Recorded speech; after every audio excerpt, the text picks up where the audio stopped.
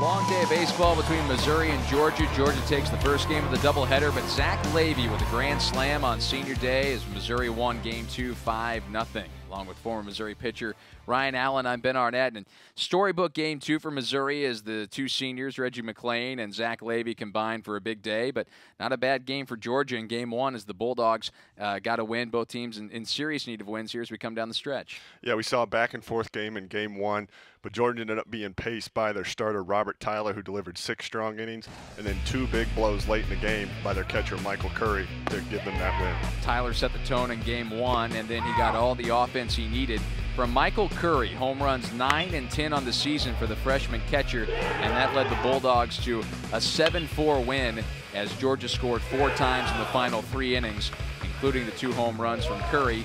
Then in Game 2, Zach Levy, what a story. The senior on senior day with a grand slam in the 8th inning to turn a 1-0 Missouri lead to a 5-0 Missouri lead. And Reggie McClain with a career day, 12 strikeouts and the complete game shutout in his final start here at Taylor Stadium. Yeah, seen a lot of games over the last few years with some of these first-rounders who started, but none better, honestly, than what we saw out of McClain. He was completely dominant over all 9 innings, finished off the 9th, striking out the side to put the big exclamation point on the complete game.